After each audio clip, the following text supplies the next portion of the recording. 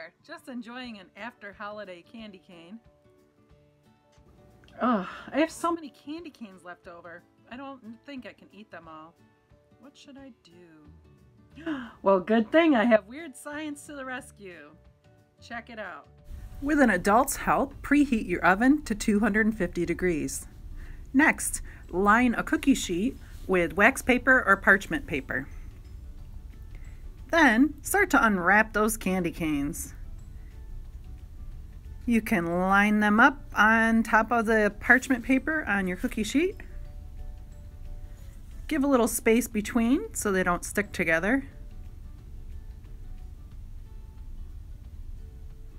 And you'll see I did two different types of candy canes. Let's see how it works. With an adult's help, place the cookie sheet into the oven.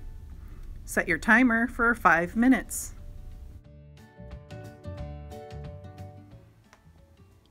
Oh, and it broke.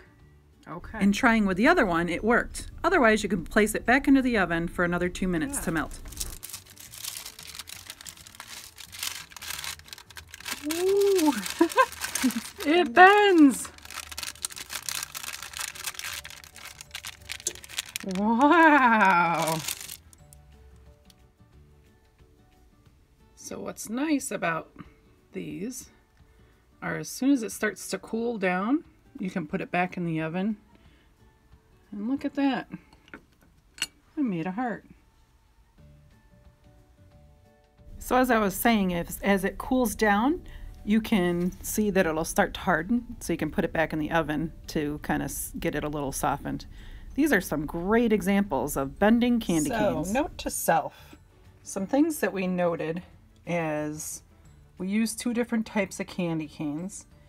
We know that this type of candy cane had like kind of a sugary coating to it, and they were kind of more easily to break.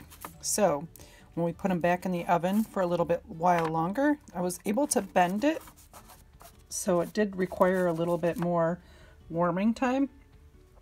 Whereas this type of candy cane was only about 5 minutes in the oven at 250. So it's really about experimentation and finding where that melting point is. So you're technically changing the physical state of the solid candy cane. Thanks for joining me with Weird Science. As always, tag us at Manlius Library, #Miss Wendy on our Instagram page. Can't wait to see what you made.